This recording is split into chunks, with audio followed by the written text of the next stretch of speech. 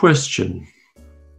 If I feel stressed, I sometimes just make a marinara sauce.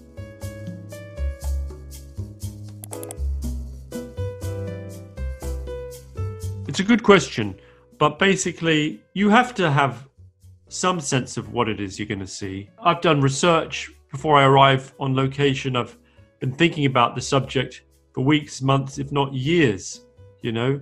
And at the same time, when you arrive, you have to be prepared to change your mind. Although, you know, it would be pretty weird if every journalist who'd done a given subject had got the subject completely wrong. Like, that would be pretty weird. Like, you don't massively revise your views when you make the program, but you just sort of add texture and nuance and human feeling to it. I think it's easier to have conversations with people you don't agree with than you do agree with. You know, certainly like interesting conversations. I'm curious about how people's minds work. You know, I've always been fascinated by difference, people who think differently than I do. So it just becomes a conversation about, well, how can you think such and such a thing? How can you feel that it's okay to do that? But I suppose there's a deeper question, which is it morally acceptable to give a platform to someone who's expressing something outrageous or deeply wrong or hateful? And I think that has to be decided on a case-by-case basis. Sometimes you have to just make sure you challenge someone enough to contextualize what they're saying, and then other times it may be appropriate just to not talk to them.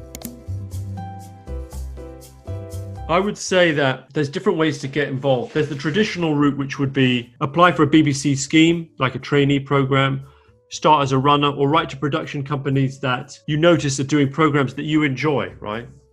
I mean, right now is not ideal.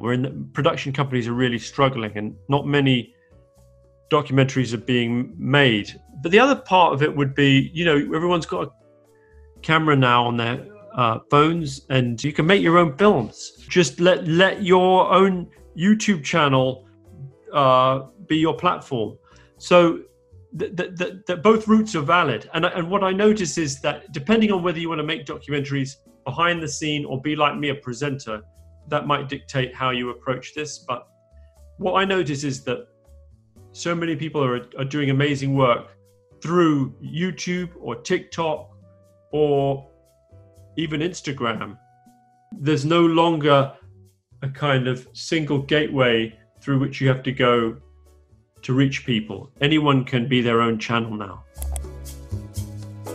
So many people I would love to interview, and then would they be open? You know, would they talk about what you wanted to talk to them about? I think if you could get a really honest interview with Tom Cruise about Scientology, that would be amazing. But I think he wouldn't want to go there. I sometimes say Lisa Marie Presley, because she's the sort of, you know, as the daughter of Elvis Presley, but also as someone who was married to Michael Jackson and then was a Scientologist for many years and has now left, as I understand it, Scientology, which I should say, for those who don't know, like, is just a subject that I'm very interested in and I made a film about. I think she'd be a good interview. I think in the end, though, you want someone who is going to be very unfiltered, who's going to just speak without thinking about it too much, and has something amazing to say about life.